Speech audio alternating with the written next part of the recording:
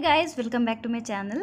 So in my video I will clear the doubts related to orthopedics and जितने भी हमने नाम सुने हैं osteoporosis, osteoarthritis, Malacia, Myelitis, chondritis, कितने सारे नाम हैं, मैं सारे डाउट्स क्लियर कर दूंगी इस वीडियो में एंड सबके शॉर्ट फॉर्म मैं आपको बता दूंगी ताकि आपको आगे भी याद रहे। एंड सबसे पहले स्टार्ट करूंगी osteoporosis से। तो the word osteo and porosis, osteo which means bone and porosis which means porous. So basically ये फीमेल्स में होता है एंड ओल्ड एज में भी होता है। इसमें बोन्स वीक एंड ब्रिटल हो जाती हैं। पोरस से ही समझ में आ रहा है कि बोन में कैल्शियम की डेफिशिएंसी हो जाती है एंड वे काफ़ी बेसिकली ये हार्मोन की डेफिशिएंसी से भी होता है फीमेल्स में। And the second is osteoarthritis. It is called wear and tear of cartilage. बहुत सुना होगा आपने ऑस्टियोआर्थराइटिस एंड आपके फैमिली में शायद कभी ना कभी किसी को रहा हो क्योंकि काफ़ी कॉमन है। It is wearing down of cartilage and it is a degenerative disease. इसमें कोई प्रोग्रेशन नहीं होता, ये डीजेनरेटिव है। And the third is osteomalacia. Osteo which means bone and Malaysia which means softening. So there will be softening of bones. Bones become soft and week. It bends and break and deficient. It is caused due to the deficiency of vitamin D. बच्चों में same osteomalacia vitamin D की deficiency से हो तो उसे rickets कहते हैं। It is cause due to vitamin D deficiency. And बड़ों में इसे ऑस्टियोमलेशिया कहते हैं। कंफ्यूज मत होइएगा, रिकेट्स एंड ऑस्टियोमलेशिया सिमिलर है। रिकेट्स बच्चों में होता है एंड ऑस्टियोमलेशिया बड़ों में होता है। Now the fourth is ऑस्टियोमेलाइटिस।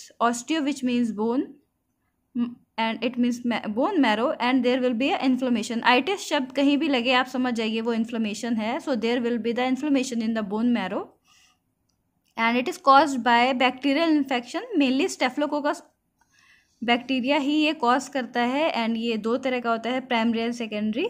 So there will be inflammation of bone which is caused by infection. So this is ऑस्टियोमेलाइटिस and काफ़ी इंपॉर्टेंट है, एग्जाम के व्यू से भी काफ़ी पूछा जाता है। Now the fifth is ऑस्टियोकॉन्ड्राइटिस. There will be inflammation in bone and cartilage. Inflammatory condition that occurs when the disease cartilage separates from bone. So this is osteochondritis. There is a difference between osteochondritis and osteochondrosis. And the sixth is osteogenesis imperfecta. So in this case, there will be brittle bone disease. It is also called as brittle bone disease. ये एक defective gene के वजह से होता है and it is inherited disorder. It prevents the body from building strong bone. Collagen formation में problem होती है. ऑस्टियोजेनेसिस इम्परफेक्टा का यही काम है एंड इट इज़ कॉन्जेनाइटल, बच्चों में होता है. Now the seventh is ओस्टाइटिस डिफॉर्मिन. थोड़ा अलग है. It is also called as पेगट disease. आपने सुना होगा पेगट डिजीज़. सो एग्जाम में अगर ओस्टाइटिस डिफॉर्मिन या पेगट डिजीज़ से आए, so try to remember both the names. It is a chronic condition in which both the breakdown and regrowth of bone are increased. This is osteitis deformin. मैं फिर से आपको पूरा क्लियर कर दूंगी.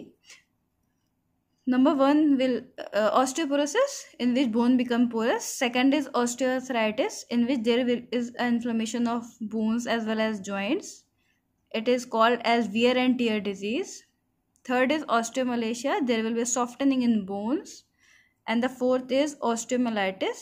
There will be inflammation in the bone marrow. It is caused due to infection. याद रखिए itis जहाँ भी हो इन्फ्लेमेशन मतलब होता है and inflammation is always caused by bacterial infection or viral infection. Now the fifth is osteochondritis. There will be inflammation in bone and cartilage.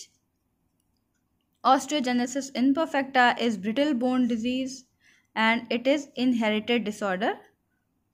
Osteitis deformin is also known as Paget disease and it is a chronic condition in which there is breakdown as well as regrowth of bone are increased. So this is all about your ortho fact. I hope this will help you out and आपको difference काफ़ी हद तक समझ में आया होगा. अगर आगे आपको कभी भी कन्फ्यूज़न हो देन उन वर्ड्स को आप ब्रेक करके अंदर जानने की कोशिश करिए. Osteo which is always means as bones and itis is always means as inflammation.